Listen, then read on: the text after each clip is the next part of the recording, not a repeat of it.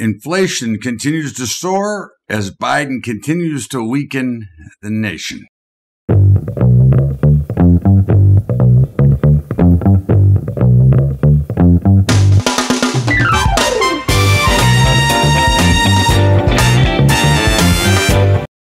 What's up, everybody? Welcome aboard to Bubba's Bottom Line for Sunday, February the 27th. What's up, everybody? And what a wild week in the markets.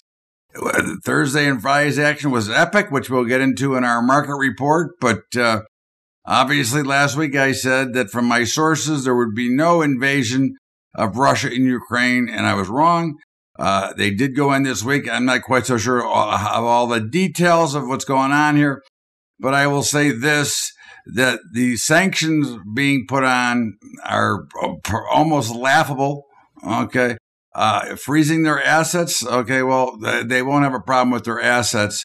But what they really have done is, since Russia is the number 3 producer of wheat in the world, okay, we may be visiting back to Marie Antoinette and let them eat cake because, you know, the component is what is desperately needed globally, okay?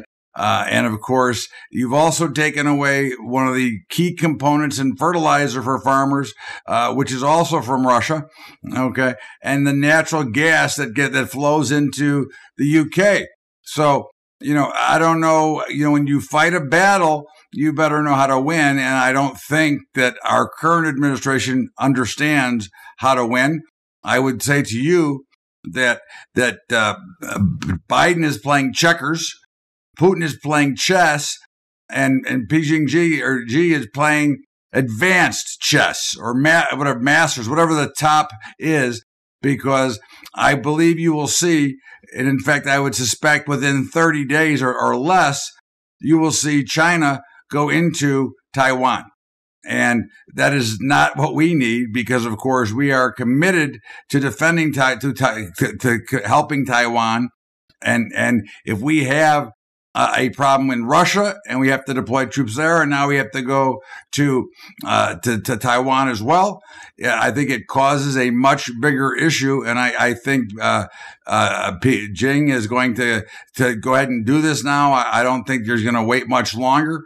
You know, this is it seemed to be part of their plan all along anyways. And this is slowly almost what kind of watched, you know, when Hong Kong switched over. We know that they've been owned by China or part of China for years. But of course, they were supposed to be able to keep their normal government and democracy, and that is now gone. Okay. So I think we are seeing the weakening of a nation, and pretty much that is, you know, because of the inflation that we are seeing here, because of the destruction of the borders and allowing people to come in without having to basically check in. And, you know, from people that I know, I hear that California, for example, had a surplus in budget, and that surplus is now going to be used to fund illegals. Okay. So I don't know about you, but to me, there's something wrong with that picture, okay? When we all have to follow the laws of the country. Of course, we don't have laws anymore because we are becoming now a nation of criminals and no police, and let's steal whatever you can steal because we're not going to charge you anyways, okay? So we've had this development over the years from sanctuary cities where illegals or criminals could go where they couldn't be prosecuted, okay? And now we have them rushing in from the masses, and now you can steal from a store up to $800 or $900 a day, okay, and not be put in jail nor charged with a crime. Okay, at least that's the case in Chicago, and that is the case in Los Angeles, and I'm not sure how many other places are, but, you know, law and order has seemed to have left the building and disappeared. And as we look at the issues that continue to see, and we dive right into the number one issue, which is inflation. Okay, now the sadness of the inflation is that it's for no reason. Okay. The sadness of what we see here is that we should not have to be paying these ridiculous prices. The green energy is silly. Okay. And that will be part of my commentary today if you want to hear it, because I had a long, extensive conversation with a biochemist. Okay. But either way, whether or not we are seeing pollution and climate control and global warming, John Kerry continues to fly around the globe in his private jet. So you have to give me that answer to that question. What the hell is he doing? Okay. But as you look at it and we say, okay, at what cost do you want to destroy Americans? Okay. The supply chain has totally broken down. In fact, as many of you know, I don't grocery shop often, but because I'm in Vegas right now and I have to go fend for myself. The last few times I've gone to my local supermarket, which is a big chain, they continue to have more and more empty shelves. I sat back and talked to a manager and asked. They said they can't get goods. And then I ran to a vendor in the parking lot and they said they can't get goods. Well, of course, it's all directly correlated to this administration's ridiculous, moronic policies, number one. Number two, it reflects on cost, because our costs are exploding through the moon because we refuse to allow the production of shale and fracking of oil, even though we have over a 300-year supply at current usage without having a major effect on the environment. But yet we continue to follow the same idiotic rules of what we're trying to do when Americans are getting destroyed. Okay. So now if China does go into Taiwan, okay, and we're already weakened and we're dealing with Russia, what do you think is going to happen? Okay. This goes back to the 100-year plan that China has. And this country, we think in years, right? And we think in election cycles, which we have one coming up. And the only brightness out of this potential, and I have no idea if this is true or not, but I did hear that there was going to be a vote brought to the floor to overrule or to take over and start to reproduce shale and fracking oil here. Now, it'll be interesting to see, if it's correct that the bill is going to the floor, number one. Number two, it'll be interesting to see what the moderates, Democrats do, because I know it's being brought by a Republican. It'll be interesting to see what the moderates do because, again, we're going into an election cycle, which they're already a big favorite to get creamed on. So it'll be an interesting week for sure, to say the least. But, again, freeze Putin's assets like you don't think he has enough that he's had to worry about what they froze here. When you hold the upper hand in a battle, okay, which I believe that he does, okay, because you can go back to those components we talked about. I don't know what you're doing, and I personally don't believe that this administration has any clue as well. Okay, but we're seeing again signs that prices are going to continue to rise. So the inflation that they report, which is laughable, okay, is about 3 times what they're reporting, which is I say we're at about the 20% level. Okay, and it's only going higher. The cost of production for food is going higher. Okay. The cost of production for everything that we do is going higher. Okay. Partially because of oil, partially because of supply. You can name a million reasons why it's going to get out of control, which again could be all solved very simply by resuming your own fracking. And we could actually profit from that and maybe pay off some of this ridiculous debt that we have accumulated. And again, look, I don't blame President Biden for the $30 trillion because, again, we know one thing for sure. The bigger the number, the faster it multiplies.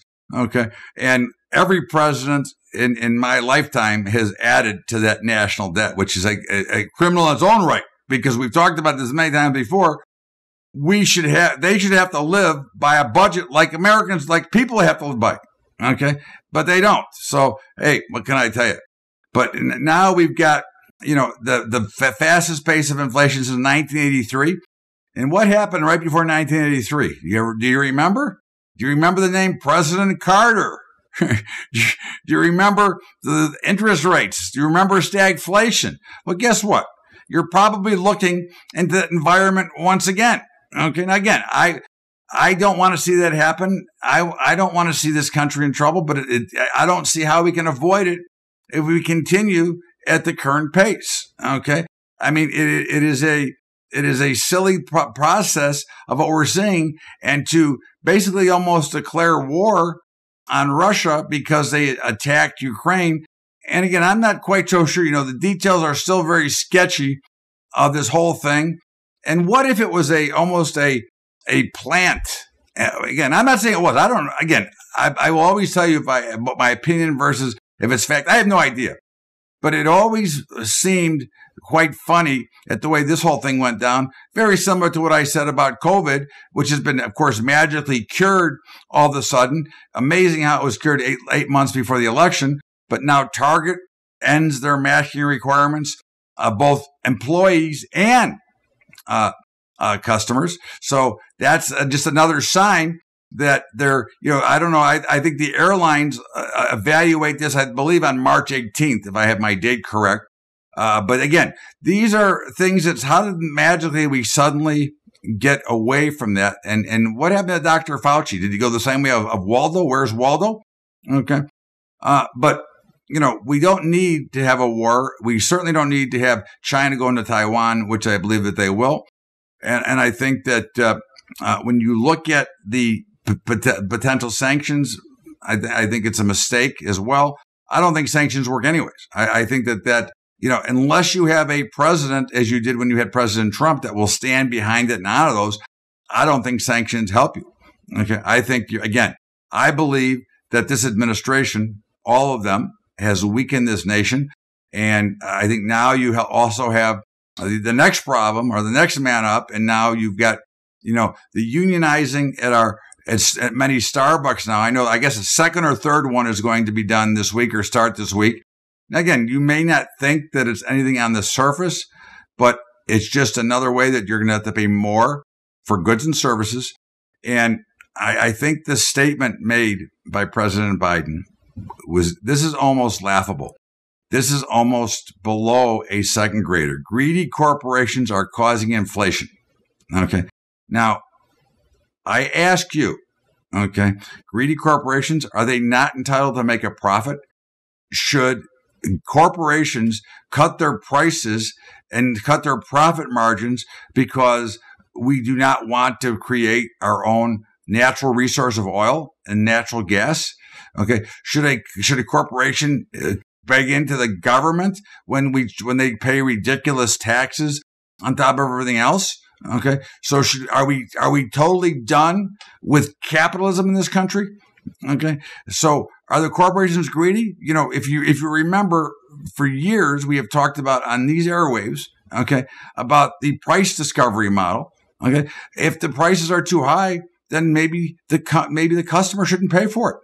But isn't it more likely that because of all the taxes that we pay, not only at the federal and state level, depending on where we live and what state, but when you're talking about going to the pump, and I understand, again, I don't have this 100% fact, but I understand in California, it's $1.78 a gallon of tax. Okay. I know in Cook County in Chicago, it's over $1 in tax. Okay. Now, if you take that and you multiply any rise or raise in the price, it automatically pushes the numbers up higher because of the percentage basis of oil. Okay. So I ask you, are they right or are they wrong? I can't imagine anybody could think that this administration is correct at the way they're handling any of this, which is creating the much bigger problems that we will never be able to get away from until we take care of business. Okay. See, this is the issue. The corporations aren't greedy. They're making a profit. Okay. Listen, when you have Amazon in play, okay, they have to be the cheapest and the best in the business. Why? Because they've got to deliver, and that's how they built their entire business. Okay. They're pretty much almost the best value on any product when you go to Amazon. Okay. So again, I don't think that the corporations are greedy at all. Okay. And certainly you have choices of where you can shop if you don't like the company that you're doing business with. So look, I believe that this is a bunch of nonsense. I believe it's a bunch of bullshit. And I'm sick and tired of hearing this administration complain about the things that they have control of without even sweating they have control, but they are so hell-bent on this green energy policy, which is ridiculous in its own right, which we've talked about many times, that they are going to destroy the middle class. If something doesn't happen soon, you will see just another destruction of the middle class and Americans. We'll be right back with more of Bubba's Bottom Line here on Sunday, February the 27th. What's up, everybody? Welcome aboard. I'm glad you're here. And of course, obviously, pretty tough week, but we'll get through it as we always do. But I want to remind you to check out our sponsors when you get a chance. And of course, they're scrolling on the bottom, but also I just give them to you real quick too. And it's, of course, Capital Trading Group, CTG. You know, those are the only ones I get authorized for letter of direction trading. They trade all my accounts. Okay. They have great new products of their own that are performing very well as well at the same time. And again, they're the best customer service you could ever ask for in this industry. Okay. Check them out. info.capitaltradinggroup.com/Bubba. That's info.capitaltradinggroup.com/Bubba. And of course, Trader Brokerage. What an organization they are. Okay. I mean, you know, listen, first of all, it's $10 a month. Okay. And I mean, how can you beat that? Okay. I mean, you're saving a fortune. I save over 6 figures a year on commission using them. Okay. They're hungry to work with you and to make it right. If you're one of our models, either hedging or equity portfolios, the equity portfolios are free automation, okay, and execution through Trader for your $10 a month fee. No other fee other than your membership fee with me, which is you already paid. And of course, our hedging has a licensing fee, but it also can be automated through Trader and still at $10 a month. Okay, so why you wouldn't go with them, I have no idea. But hey, that's up to you. But check them out, try.trader.com/Bubba. That's try.trader.com/Bubba. And obviously in these little bit of a turbulent times, you may be looking towards the gold and silver and platinum and some of the other precious metals. Listen, I'll tell you where I do all my shopping, and that is Strategic Wealth Preservation. Okay, check them out, swpcayman.com/Bubba-trading. That's swpcayman.com/Bubba-trading. Of course, our high school program at patreon.com/Bubba Trading. That's patreon.com/Bubba Trading. In the meantime, let's get back to Bubba's Bottom Line and our market report. And what a report we got for you today. Welcome back. It is Bubba's Bottom Line. It is Sunday, February the 27th. And of course, what a week for the markets. Whee! My goodness gracious. You know, the last 24 hours of the week were a debacle. Okay. It was ugly for me, for my members. We went from huge, gigantic winners to losers, all within from the early morning. Actually, 36 hours would be the right number. From the early morning of Thursday to the close on Friday. What a turnaround. And it was epic. Okay. The markets you saw, I don't know that I've seen in total the entire action that we saw. Okay. I've seen moves like this before, but I don't think I've seen them all at one time. And if you looked across the board, you had the equities under heavy pressure that are already under pressure and going lower, that all reversed and may have had significant moves. Now, again, when you look at it percentage-wise, it wasn't that big, but it was like 10% from the low of Thursday. Okay. But you had gold that was up almost to $19.90, collapsed and closed back below $1,900, $100 swing back. Silver was almost 26, closed back around 24. Platinum was over 1,100, closed back down. The grain markets got hammered on Friday after actually Thursday they were up huge in the morning and then got creamed from lost their gains and were just closed lower on Thursday. And wheat was down limit on Friday. Okay. And corn and beans were also got pummeled. Okay. But interesting enough, corn was up for the week and so was wheat. But in the meantime, I'll give you my position there shortly. And the bond markets. The bond market was up almost 3 full points on Thursday and reversed and turned negative. Okay. And there's more, but I mean, isn't that enough? So it was the action was epic when you look at it. And again, it is what it is, but the trends did not really change. I mean, but it was interesting to watch and kind of angering when you look at, how much money you were making and then suddenly it reverses on you. But hey, that is trading. That is in the market, right? In the meantime, so for last week, the major indices were flat to slightly lower, slightly higher. Okay. Across the board, we remained short all the indices. So obviously that's why the drastic turnaround was ugly for us. But again, we remained short. And again, the reversals are right now far away. All right. I think you have, if you remember, as I talked to you about all the time, is you have the biggest, nastiest rallies. Okay. We call them the rip your face off, dead cat bounce, rally short squeeze. I think that's what you saw. I would think, and especially if we open higher tonight, I'll be selling. Okay. I'm already short, but I'll sell more if we open higher tonight. But in the meantime, we'll see what it looks like. Again, I think we're going a lot lower, and I do believe that the haircut, if this is going to be the new downtrend, okay, and the correction that we've been looking for, I'm thinking we're going down 50 to 60%. But we'll see. Again, I don't make predictions. I'm just telling you what I think. Okay, but I'm hedged anyway, so very, very pleasantly happy there. And as I mentioned, gold was slightly lower for the week. Okay, platinum was slightly higher for the week, as so was silver was flat. But the dramatic moves as they looked to be breaking out, running to new levels, was amazing. It was really interesting to watch. Okay. In the meantime, we remain long gold and silver. We would be long platinum with the exception that we can't trade it because it's not liquid enough. Okay. Copper was slightly lower for the week. And of course, we're still a long copper. Natural gas was, flattish for the week. We're long natural gas. Crude had a wild week. That was the other one I didn't tell you about. Crude was up over $100 a barrel. Okay.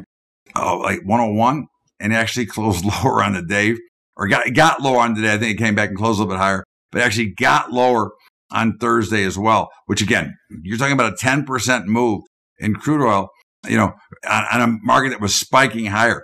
But of course, we think that everybody believes that because President Biden said he's going to open up the SPR, the Strategic Petroleum Reserve, but last time he opened it up, he gave the oil to China and India. Okay. Again, this is like, and even if he does open it, it's like putting a Band-Aid where a tourniquet is required.